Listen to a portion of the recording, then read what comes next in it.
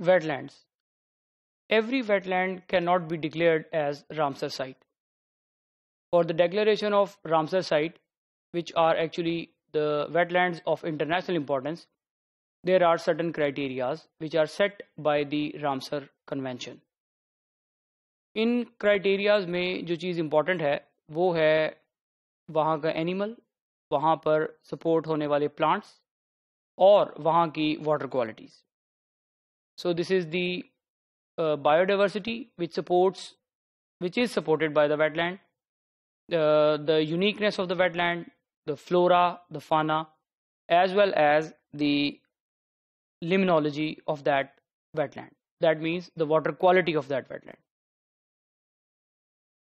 There are 9 criteria which are, if present, the wetland is considered to be a Ramsar site or a wetland of international importance.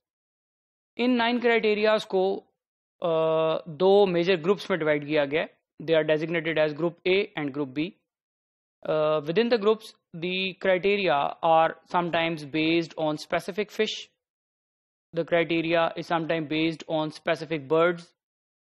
Criteria is based on the type of water present in that particular wetland. Regarding the group A, these are the sites containing representative, rare or unique wetland types.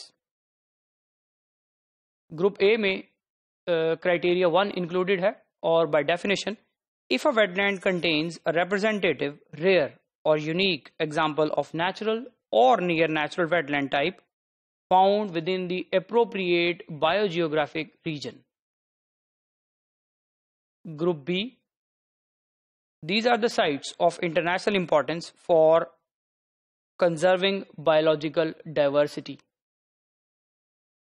For the group B, following criteria based on the species and ecological communities. यानी आगे आने वाले जो criterias हैं, criteria 1 को छोड़ के जो ग्रुप ए में एडेड है, उनके हवाले से जो इम्पोर्टेंस है वो स्पीशीज और इकोलॉजिकल कम्युनिटी के है. Criteria 2, a wetland should be considered internationally important if it supports vulnerable, it supports endangered, it supports critically endangered species or threatened ecological community.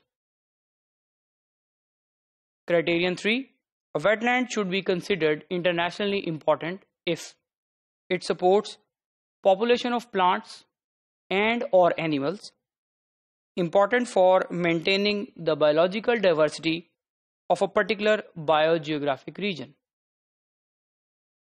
Criteria 4, again, a wetland is considered to be internationally important if plants or animals at a critical stage in their life cycle. In any stage of their life cycle, they found refuge at a particular wetland. That wetland is considered to be internationally important.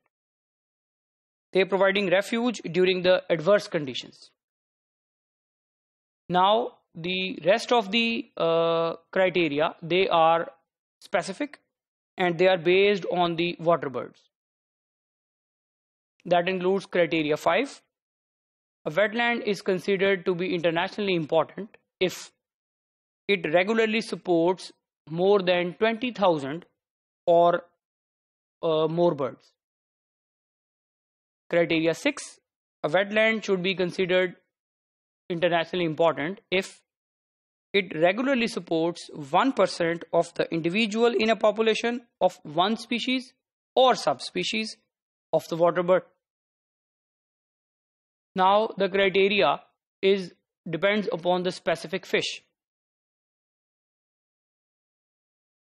This is criteria number 7.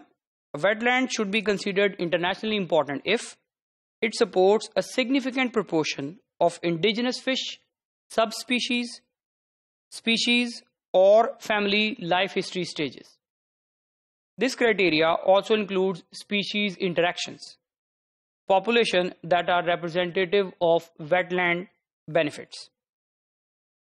They are of the values and thereby contribute to biological diversity. Criteria number 8, A wetland should be considered internationally important if it is an important source of food for fish, spawning, ground, and nursery, as well as it provides a migration pathway on which fish stocks either within the wetland or elsewhere. The last criteria is based upon the other taxa. So this is criteria number 9. A wetland is considered to be internationally important if it supports 1% of the individual in a population of one species or subspecies of wetland dependent non-avian species.